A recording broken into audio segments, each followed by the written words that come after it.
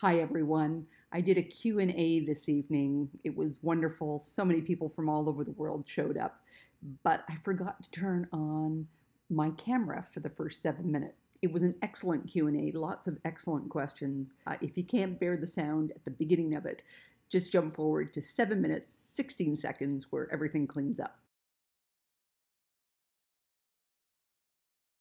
Anyways, I hope you guys recognize me. I'm wearing pink today, not my normal colors. And you can see going quite gray. I've got some friends that are using this pandemic to let their gray out.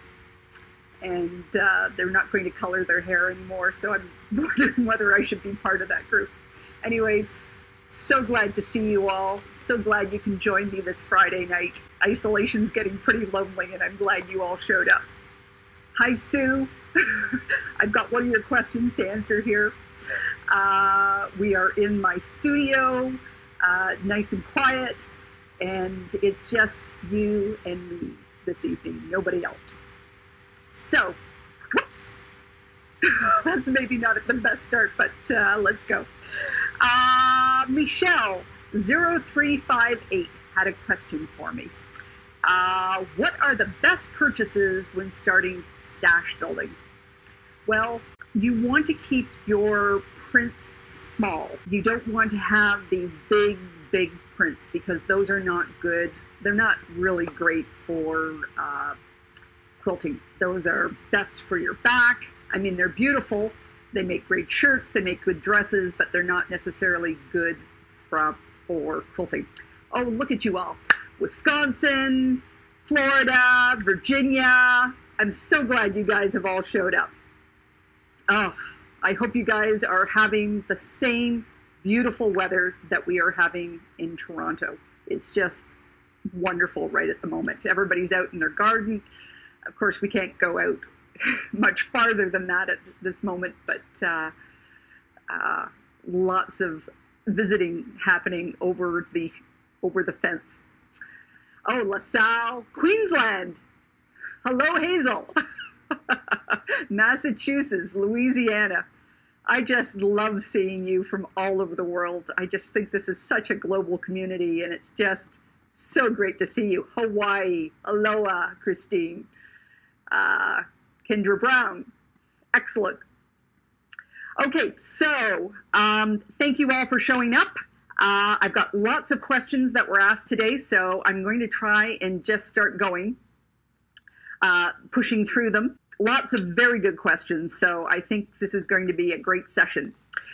Betsy Sewing, she's from Spain, and she's asked me, she's a brand new quilter, and she's asked, she's very insecure about color, gradient choices, even after watching my color video series. What is the biggest mistake that new quilters make when it comes to color, and how can we get better faster? There's only so much faster you can get, but the biggest mistake that beginner quilters make, and I was certainly one of them, is that we buy our favorite colors in exactly the same hue. And whether we buy a tint or shade, we're always buying exactly the same color because that's our favorite, right? So we buy it in a print, we buy it in solids, we buy them in big prints and small prints, and that's not enough to give you enough variety to make a quilt out of. So that's where this color tool comes in really handy. So for instance, if you like pink, you know, maybe this pink is your favorite pink, but you buy fabrics, if they're all made out of that exact same pink, you're not going to get a good variety. You need to buy this pink, and you need to buy this pink, or how far away your color zone is. The other thing is you want to take a look at the back, because this is where the color harmonies are. And depending on your comfort level, you're also going to be collecting colors in those various shades and tints and tones of the whether you're doing a complementary one or an analogous one, you need to be collecting those other colors too. And that's the hardest thing for us, is just getting out from choosing our favorite color over and over and over again. So I'll put a link when I put this on YouTube, this video on YouTube, I'll put a link to this 3-in-1 color tool. Here it is, 3-in-1 color tool. If you go back to my video on playing with fabric, it's also in the notes on that video, and use those exercises. Those exercises you can do 15, 30 minutes at a time, and they really will help your eye see all those colors. So thank you for that question, Betsy. Marianne Bain asked me, what am I going to do with all my hexes? I posted a picture to Instagram the other day. I have this great big glass container filled with them, and I'm making them during a lot of Zoom meetings lately. I actually don't have a plan for them yet. My intention was to make about 5 plastic bags of them. I started making hexes when I realized I just didn't like sitting during guild meetings and other meetings, like sitting on the bus and that, and not having busy hands. So I just started making these hexes. Hi, Paul! Glad to see you show up.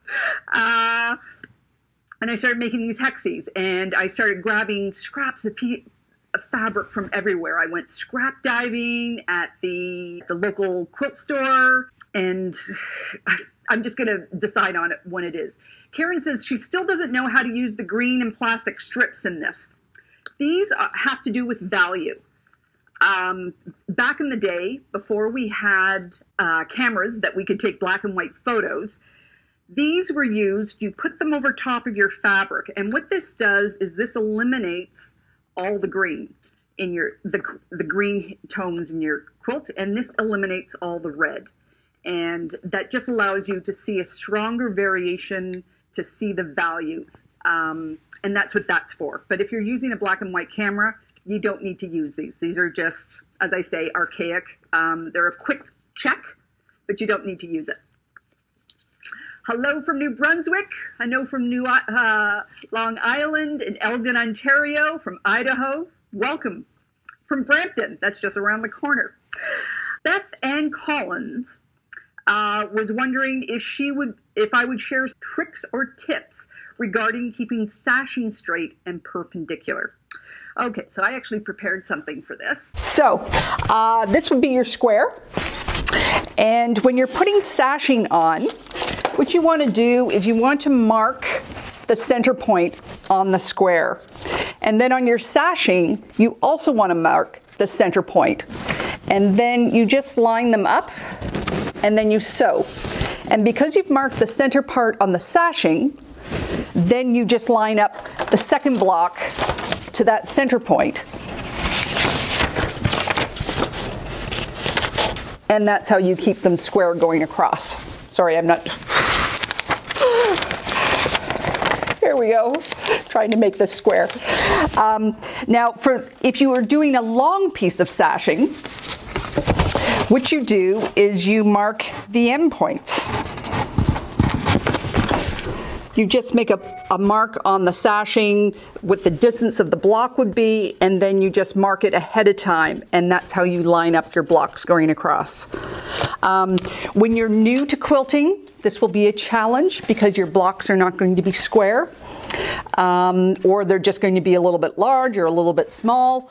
Don't stress about it, just work through it. It's not going to be as noticeable as you think once it's all done, and just put it up to experience and move on to the next quilt. I know in my first couple I did have sashing and stressed, but again, those are beginner's mistakes. You will improve, your blocks will get squarer, your points will get pointier, and your 10th quilt will be so much better than your first couple. So, and your 20th quilt will be better than your 10th, and your 30th quilt will be better than your 20th. So just be patient with yourself. Hello from Brazil, Isabella. Another person from Queensland. Do I have any cutting tip videos? I have not done how to cut straight yet. It is in the works, but some very quick points on how to cut straight is make sure your rotary blade is sharp. Make sure you are cutting away from you. When you are moving, like you have a tendency to go forward and then off to the side, and when you do that, you put extra pressure on your ruler. One thing I also have a big problem with is my table, right by my sewing machine, is not flat. And it's flat, sorry, but it's not stabilized. There's no legs at all four corners, so there's a lot of give in the table as I go through it, and that will make a big difference in your quilting. You will get wobbly edges, so I just have to be very careful to be straight on when I'm cutting and cutting away and making sure that I have pressure on my ruler to my fabric all the way along. And sometimes I stop in the middle and then I squiggle my hand up a little bit farther, and that helps keep things straight. Okay. Jean Eshelman says, when I go to sew anything, my machine foot tends to push the top fabric slowly out toward my left, but not my lower fabric. That's an issue with your sewing machine. It's an issue with your presser foot. There is a little bit of every machine kind of pushes it off to the side, but it's just the way that your feed dogs are being fed through, and the pressure of the presser foot may not be flat because they feed them through a little bit differently. You should maybe use a walking foot. That will help. That will help.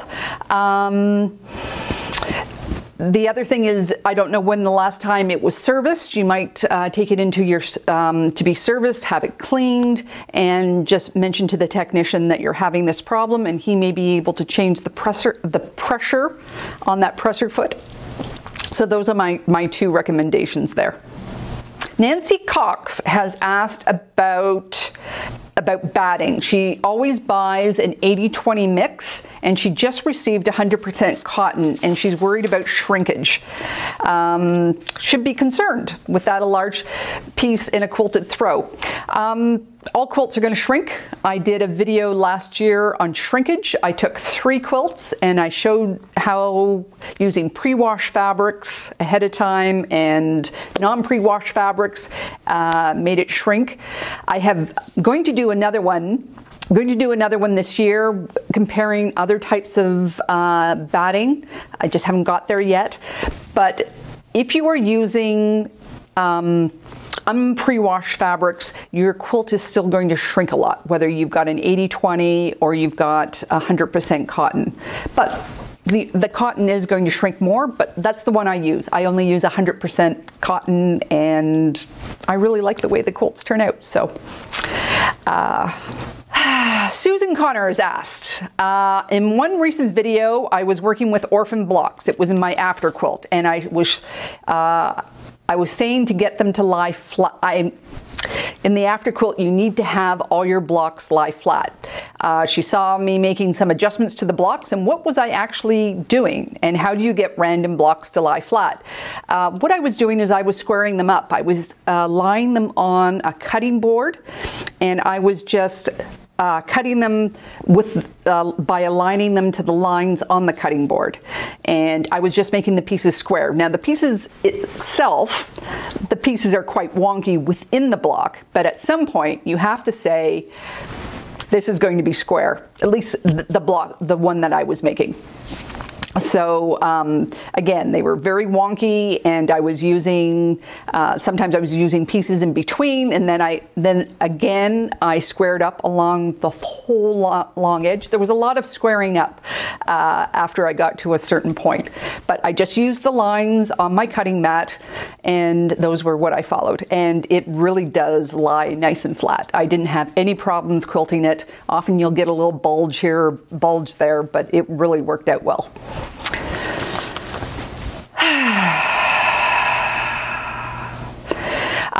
Kathy Miles has asked me, sorry, I've been sighing so much since isolation, it even scares me.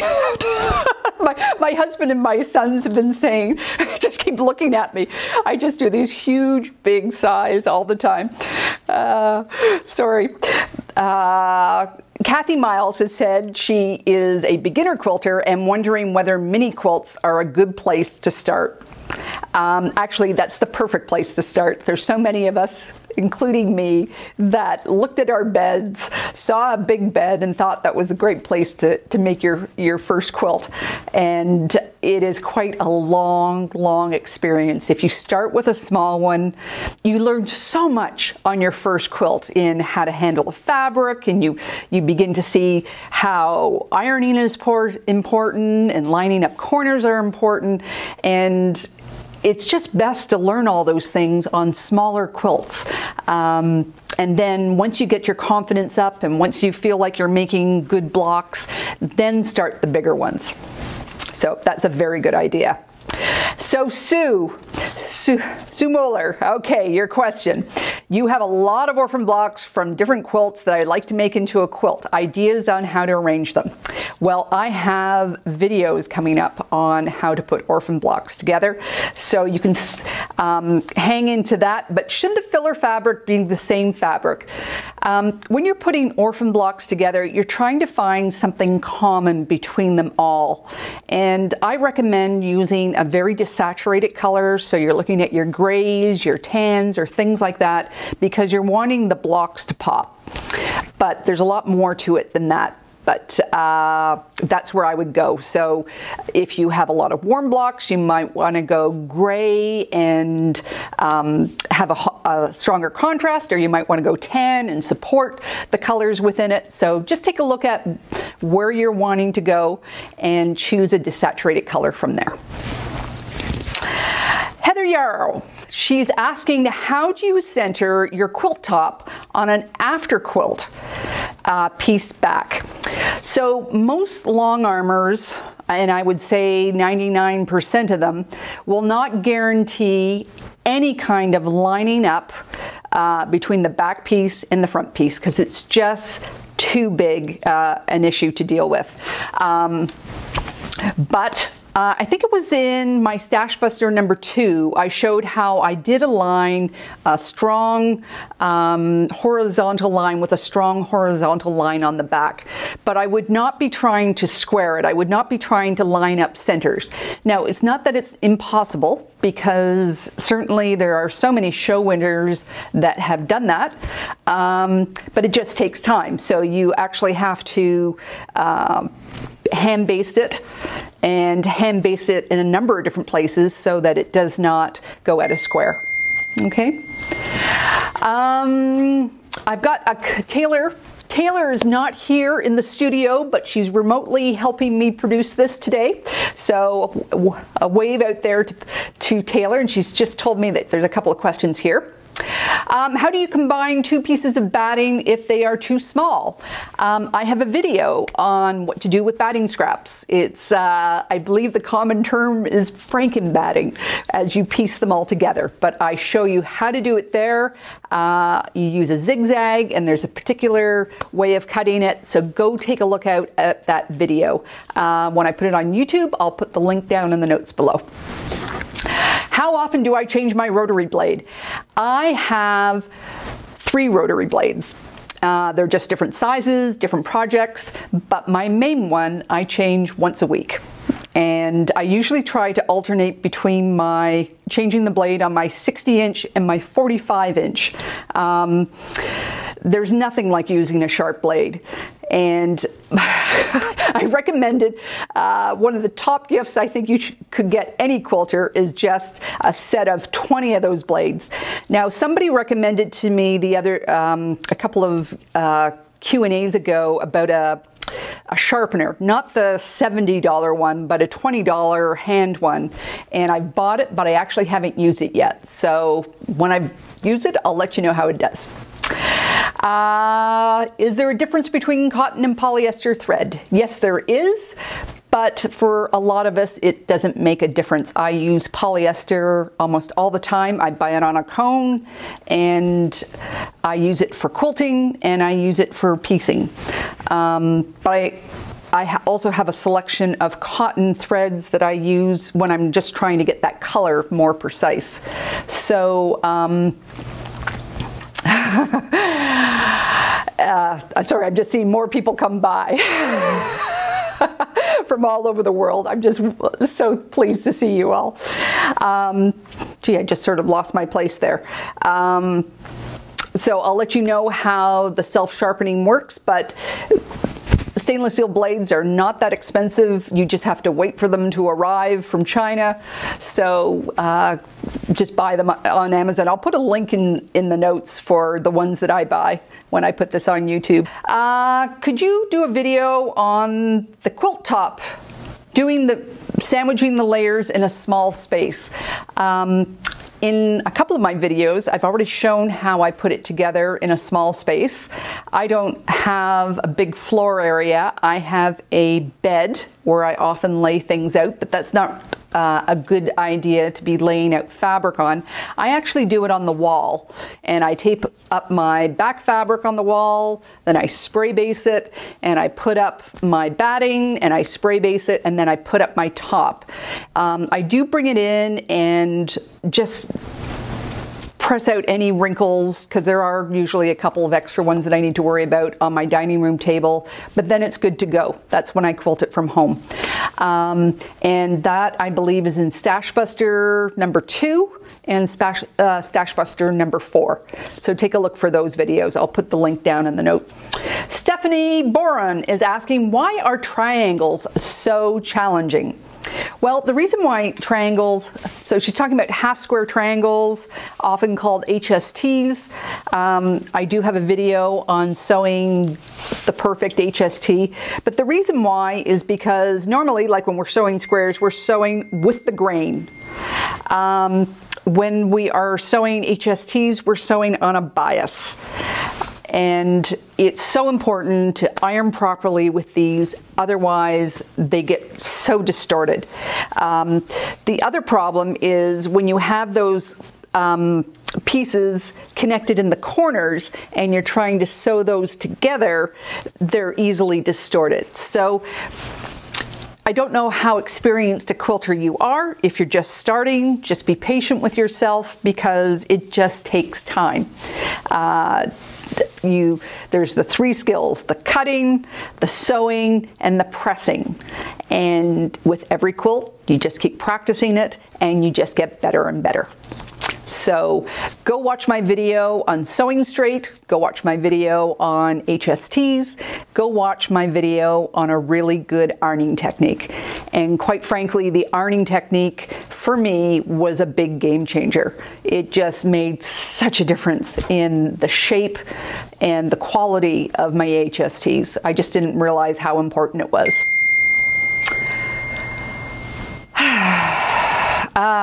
There's another sigh. I apologize. Okay, have you ever, Tina Tippin has just asked, have you ever just grabbed a pile of, say, 2-inch strips and just put them together? She's having trouble with having a purpose in mind first.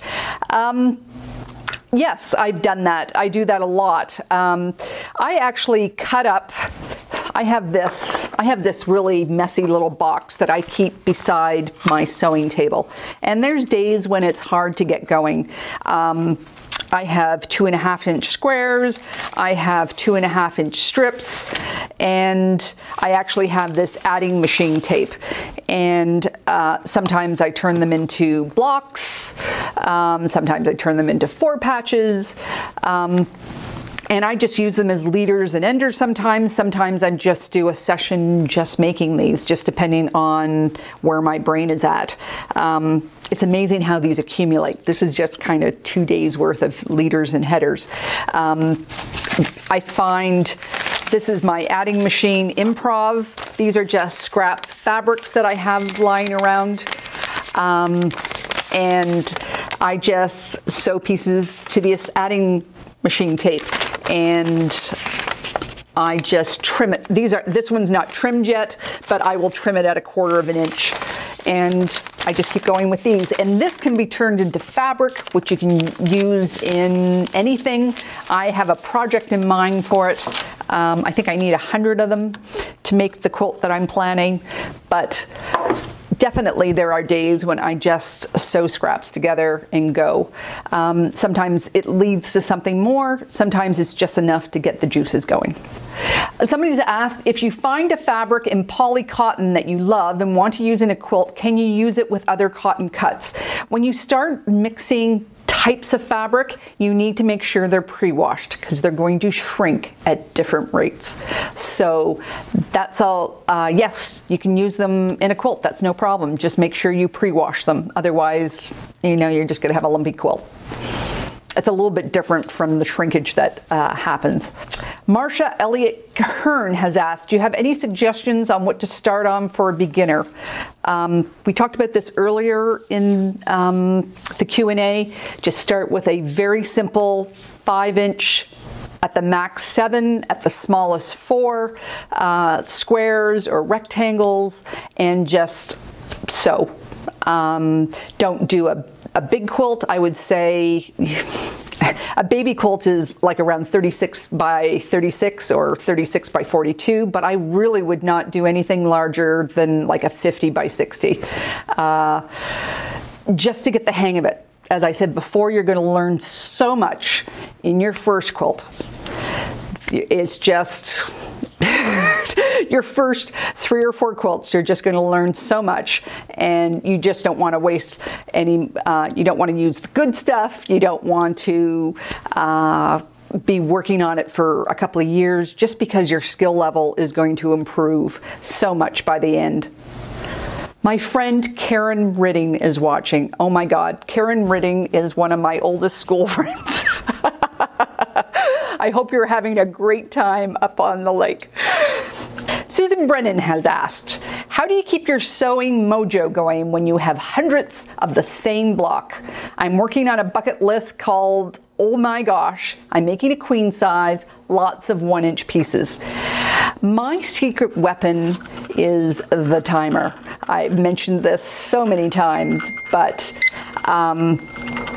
this is so important. I find repetitive work you can only do for so long. And it's much better to, if you've got 4 hours of quilting to do, I find it's much better to work 2 hours on one project, maybe an hour on another, and then an hour on another. And I've been quite vocal about an old UFO that I'm working on, but I'm just working on it 30 minutes at a time, and that's just the way you get through some projects. So that's, to me, the secret of getting through a lot of tedious blocks. A lot of people have asked me where to get it. I'll put a link down in the notes. Michelle Morris has asked, have I ever backed a quilt with fleece or minky, and do I have any tips on quilting with this? I haven't actually done it, but I've asked a lot of questions because I have actually wanted to do it as well. And the consensus is it's not very difficult to do if you put it on a long arm where you have the top and the bottom secured and you can control the stretch. But when you're hand sewing it, you've got to be very, very careful with it because stretching is easy. Now, I personally, again, have not done this. This is just going by what people have told me. So if you want to do it, I would just be sure that you're basting it very well. Okay. Do I ever hand quilt? I'm thinking of trying it. That's by Linda Morgan. No, I've never hand quilted, but I'm thinking of trying it too. So I'm working on I've seen a couple of quilts that is a combination of hand sewing and machine quilting, and it looks beautiful. It's just absolutely beautiful. I've got a couple people from Tennessee and from Edmonton, Alberta. Very nice to see you. And let me see, do we have any other questions here? I would like to build a steady, I'm pretty sure the stash without breaking the bank. Any suggestions? Well, I would say have a budget. Every month you have a certain amount of money that you put away for your fabric purchase, and you can either purchase it monthly or you can purchase it bi-monthly, but it's slow and steady. I belong to a couple of fabric clubs. There was one with Fridays off that I belonged to, and there was one at Sew Sisters that I belonged to, and they were very good for building up that stash. Now, I didn't like 100% of the fabrics, but it was also good for getting me fabrics that I would never have chosen because they're not in my color zone. So it's just nice to have that broad sense from other people. And that, I don't know whether that's in your budget, but I would check them out. There's a lot of sewing clubs, like fabric clubs, that you can join. But budget is key. Just have an envelope, put the money in it, and spend it when you want. Okay. Bobby Spalding. She seemed to start a bullet journal, and then she got to a point like she just fell off the wagon. Well, the great thing about a bullet journal is, and I've said it before, that if you're not using a page, just abandon it and start again.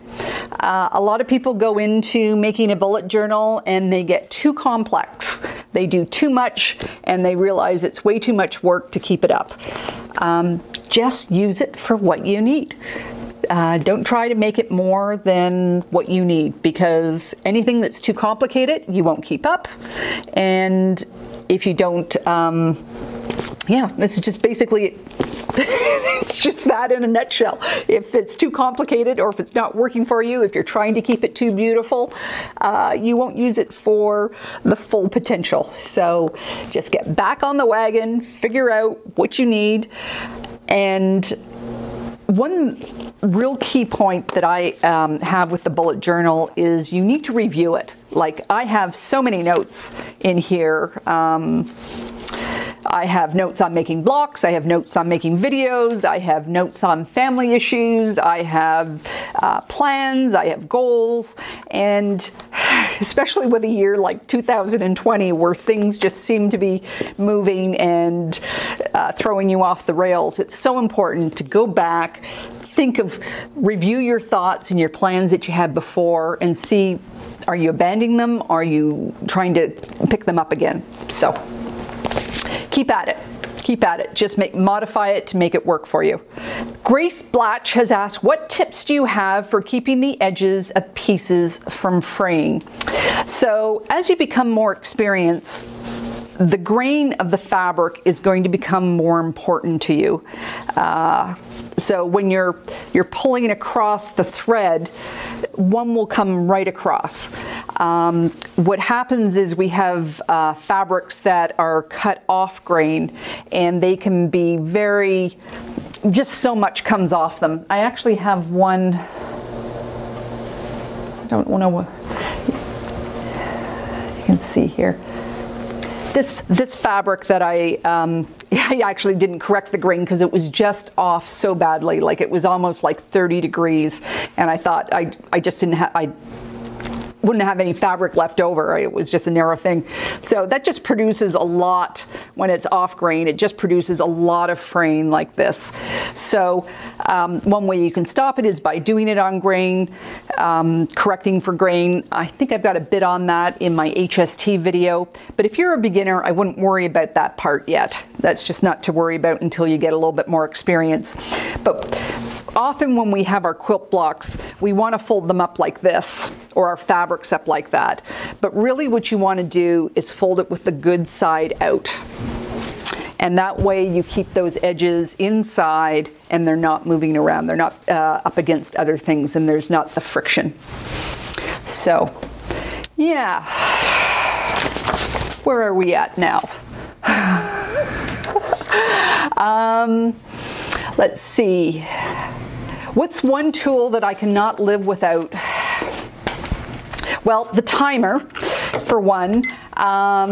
This has 60, 50, 60, 30, 15, and 5.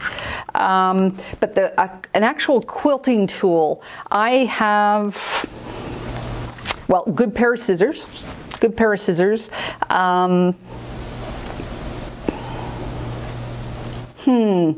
I do have my favorite ruler. My favorite ruler is a 2.5 by 18-inch ruler, and it just seems to fit in my hand. I'm cutting 2.5 inches often, so it just seems to be a very handy shape. There's no, I mean, we all use snips, we all use a stitch ripper. My stitch ripper is a clover, but I don't have masking tape, like a non-quilting, like the regular stuff. I think the one thing that I could not live without is masking tape. I use it for so many things, from making guides on my ruler to taping things together to putting things up on the wall. I just use it in so many different places. So I would say masking tape. Okay.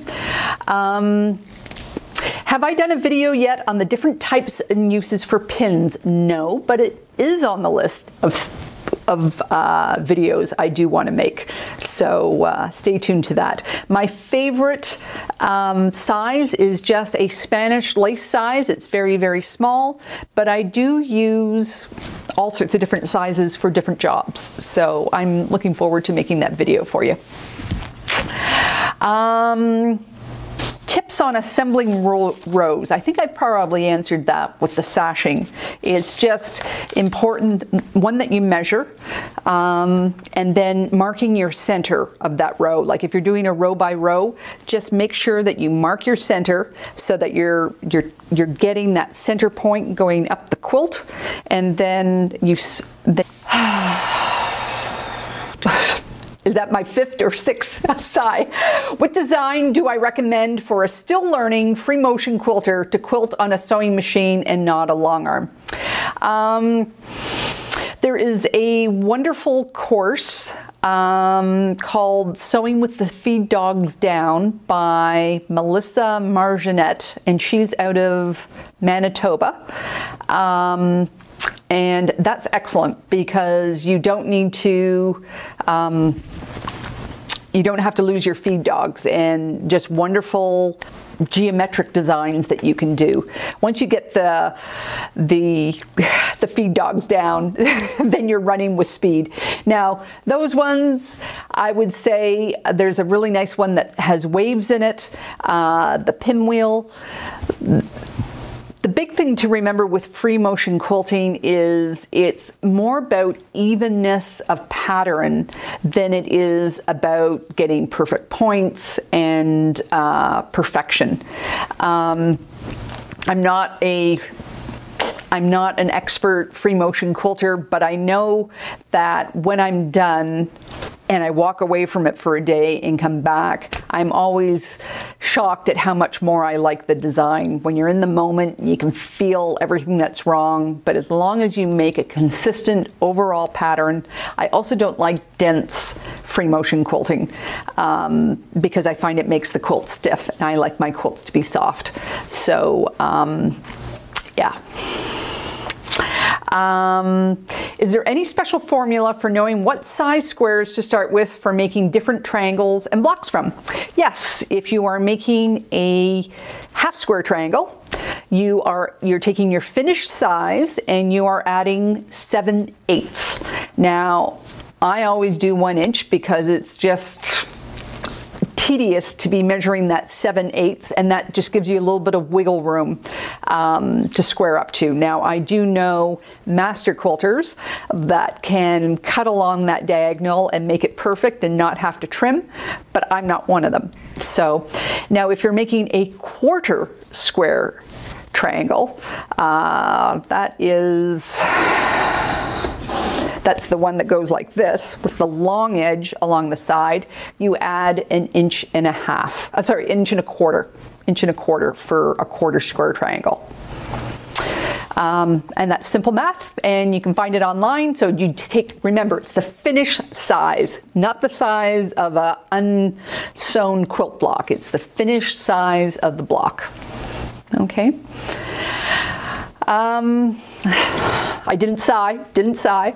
There was somebody that asked me about, she was sewing, sorry, I don't have the question here, but she was having problems putting HSTs together. She said she cut properly, she thought she measured properly, and she's still having problems with the blocks together. I would revisit your ironing technique. Those corners, you can just get so much fabric in those corners depending on how those half square triangles are coming together. You can't afford to have any distortion in that corner whatsoever. You want, and you know, you need to hit that 45 perfectly so that when you sew, sew them into rows, that it just clips that 45, that HST right in the corner. So be patient with yourself. Again, it comes with time. Take it slower maybe.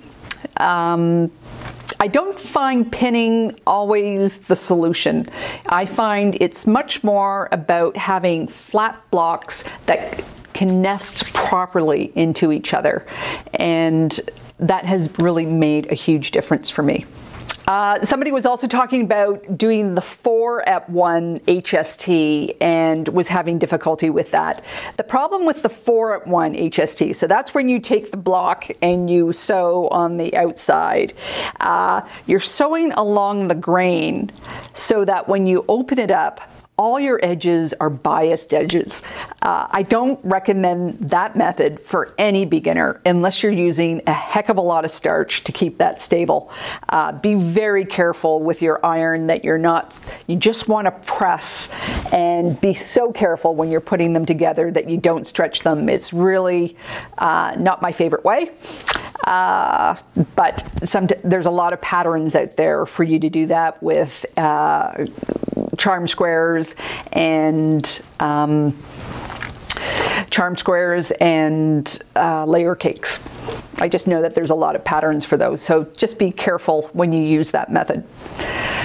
Are there any colors that I never go to? I never willingly sew with black. I have, but I just find it really draining, and even worse than that is gray, like a graphite or something. It's just, it doesn't work for me. And I would tell you that I don't like to sew with blue, but my last 4 or 5 quilts, I think 3 of them have been blue, so I guess it's growing on me a bit. I prefer to sew with colors that are, you would probably consider a mixture of red, blue, and yellow. Like, I don't like to sew with a pure yellow, and I don't like to sew with a pure green. I love lime green, and I love an orange yellow, and I love a purple blue, but I don't like those pure things. Those are just not mine. But it's not to say that black and gray are truly the only ones that I avoid. But having said that, I just bought a fat quarter bundle from Higlet Fabrics. It was called If Life, I think it's If Life Gives You Lemons, Make Lemonade. It was all with lemons on it, and it was to support the Stratford Festival, which of course is not open because of COVID-19. So I'm going to have to come up with a pattern for that. But I suspect that a lot of us have the problem of sewing with very, very dark fabrics and very, very light fabrics. So I think maybe that'll be a stash buster coming up. There's so many here, so many questions. Okay, so I think that's it for tonight. Holy mackerel, time went so fast. I'm going to have a new video out on Tuesday, It's going to be how I chose the colors for my Meadowland blocks. You just have a hint of them. They're just off to the side here. And I'm trying to think of what the ones are coming after it. It's probably going to be several ones. I'm hoping to get the book club back on track. And for those of you who are wondering about my son, he's doing very well. He goes in for his 4th chemo next week, so we're keeping our fingers crossed that things still progress well. And I thank you all for all your thoughts and prayers. I really do. Thank you so much.